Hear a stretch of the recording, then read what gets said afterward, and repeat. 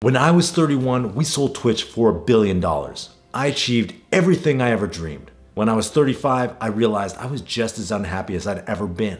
What was going on? I went deep down the rabbit hole on happiness, and here's what I learned. How's it going? I'm Justin Khan from Justin.tv.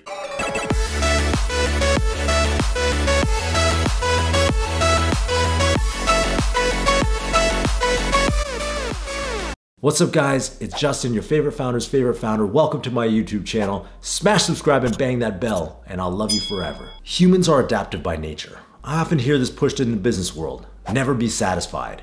It's meant to glorify the idea of endless conquest, but the spirit of pursuit is a double-edged sword. When taken too far, it can create feelings of inadequacy and self-resentment. This is known as the hedonic treadmill, and it's the reason you may be unhappy. It's the idea that we're endlessly running after attractive things and thinking that they're going to bring us closer to happiness.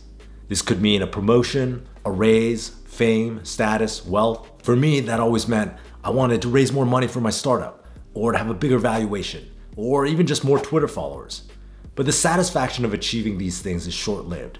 The pull of accumulating more and more things eventually keeps you running in place forever.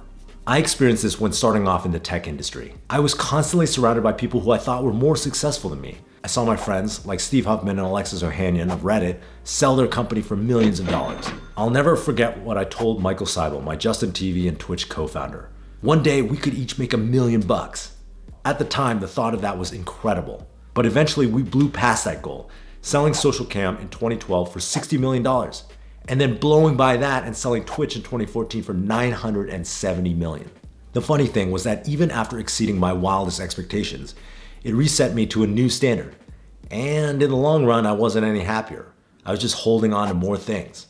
My own accomplishments weren't enough. Even though I had accomplished something astronomical, I looked at my friends who had founded Dropbox and Airbnb and thought, I could have done better. And that constant need to do better and better is what drove me to start more and more companies. I'd been working at Y Combinator investing in startups, but it wasn't enough. I saw founders that we'd funded go off and start unicorn companies and raise hundreds of millions of dollars, and I thought, I can do that too. I wasn't hitting new heights anymore, and I felt my fame and fortune had plateaued. Selective memory kicked in, and I forgot how stressed and unhappy I'd been as a founder. I started looking at some of the founders we had backed at YC, who were raising money for their companies now in the valuations of hundreds of millions or billions. They weren't any better than me. I should get back in the game, start a new company, build something new. In my mind, the next company was going to be the success story that would be even bigger. It'd be bigger than Twitch. This time, it would definitely be different. Before I knew, I was back on the treadmill. Sure, I'd done well, but I had friends who had done even better. My ego was hungry and wanted to be fed. Because my goal to start a company was to build the biggest company possible, when I left YC and decided to start something new, I settled on the concept in the most mercenary way I could think of. All I wanted to do was create something really, really big. Once again, my dreams were full of insanely large numbers. A $10 billion company, a $100 billion company.